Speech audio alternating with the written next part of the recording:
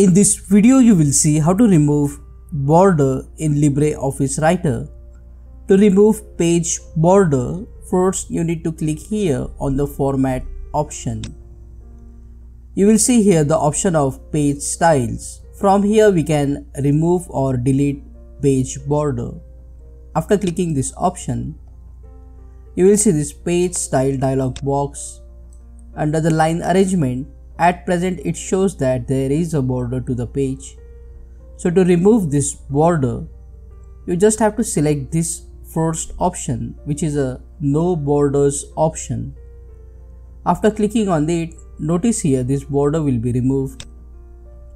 This means that when we apply, the page border will be removed.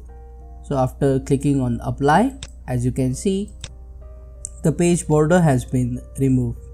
Once done, just click on OK. Click on that like button, comment below and let me know if this video solved your problem. And don't forget to check out these useful videos related to LibreOffice Writer. See you again in the next one.